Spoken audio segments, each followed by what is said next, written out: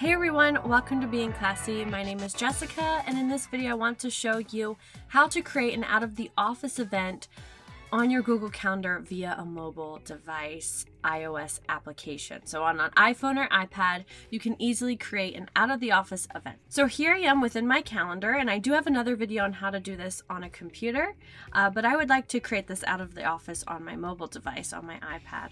So on the bottom right hand corner of your screen, you'll find the plus sign. Go ahead and click on the plus sign, and then you'll notice there's an out of the office event.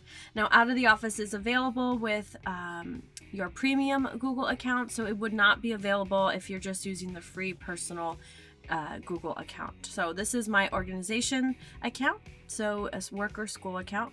Click on out of the office, and then you'll notice you can select the days that you'll be out of the office. I'll be out of the office on Monday through Wednesday.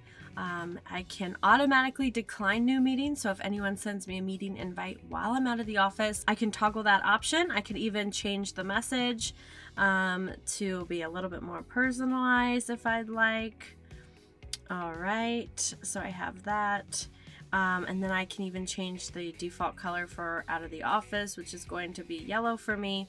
And then I can click save, and I can confirm, save, and decline that the meetings I'm invited to are automatically declined. And then I see my out of the office there. I hope this video helped you learn how to create an out of the office using your iPad or iPhone for Google Calendar. If this video was helpful, please like this video, share it out with anyone else who may benefit from it, and subscribe to Being Classy. My name is Jessica, and I hope to see you in the next video.